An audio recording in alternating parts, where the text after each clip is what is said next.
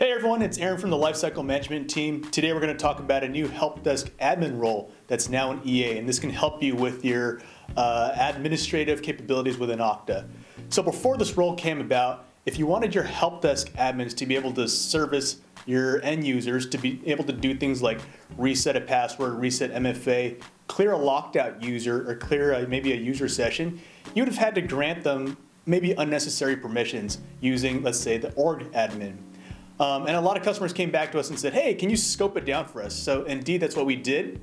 We rolled out this new help desk admin role, which reduces the things that they can do on an Okta user. So they can just do those normal help desk administrative functions that I mentioned earlier. You'll also notice that with the help desk admin role, the number of tabs that the help desk admin can see will shrink down. So they, for instance, won't be able to now look at the directories or the applications. This feature can be combined with other roles. So for instance, if you still want the help desk admin role to be able to see the syslog so they can help troubleshoot, you can combine the read-only admin plus the help desk admin role. So enough from me, I'm going to turn it over to Colin for a demonstration. Colin, take it away, please. Thanks, Aaron. We're now going to take a deeper look at the help desk admin role. The help desk administrator can perform common help desk actions. This role has a reduced set of permissions and promotes good security practices by not granting unnecessary permissions to help desk personnel. You cannot selectively assign permissions to the help desk administrator role. Instead, it has these fixed permissions: reset password, reset multi-factor authentication, clear user session, and finally view user profiles. Only users in the groups to which the admin has been assigned. Only super org administrators may assign the help desk administrator role to a user and optionally apply a group scope. We're going to go ahead and click Add Administrator, and we're going to type a name into the Grant Administrator Role To field. We've picked Darren, and we're going to select the Help Desk Administrator role, and finally, we're going to choose the radio button, Can Administer User in Specific Groups. In that next box, type in the group name of the Okta groups the admin will control. We're going to go ahead and type sales. Please note that only Okta groups will appear.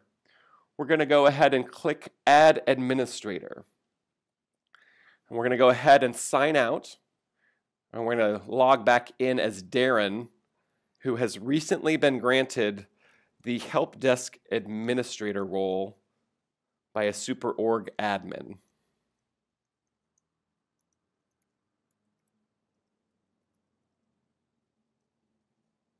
Once the credentials are accepted, we're going to go to Directory People and select a user account.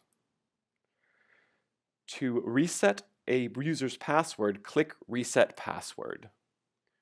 We're going to click Reset Password link. And finally, if you want to perform any of the other options, click More Actions. And that about wraps it up with regards to the help desk admin role. I'm going to throw it back to you, Aaron. Thanks for the demo, Colin. I want to talk about some best practices now. As I mentioned prior to the demo, if you have a help desk admin who needs to be able to read the syslog, you have to combine the help desk admin role plus the read-only admin role.